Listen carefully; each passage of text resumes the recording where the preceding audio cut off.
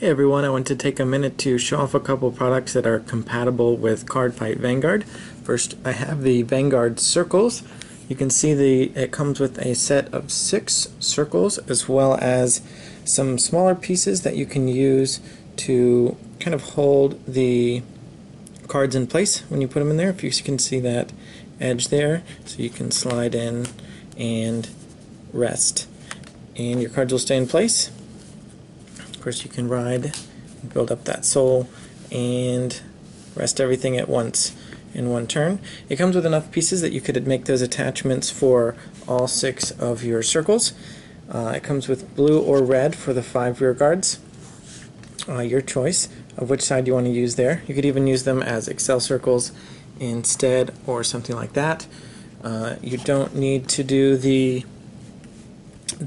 little wedge pieces at all. For me, I've chosen to use the wedge pieces for my Vanguard specifically, just to help hold the sole, and then when I call units to the other spots, I can just rest them in place. If you want to play with the equip gauge, kind of have a stack of cards kind of like sole, you might want to put the pieces on all of them.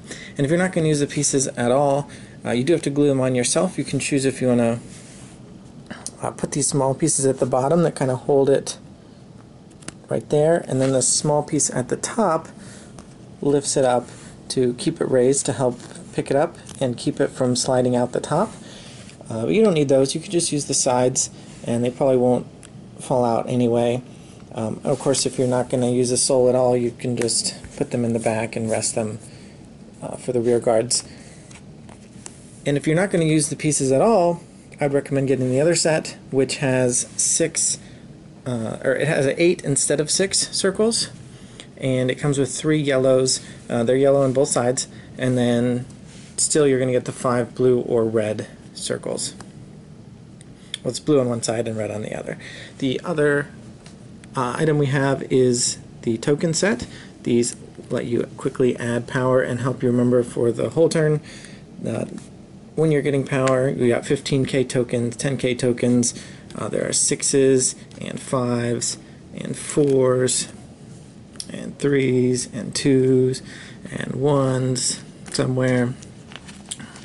And then there are critical tokens as well. Help you make your drive check and remember that you've applied a critical somewhere.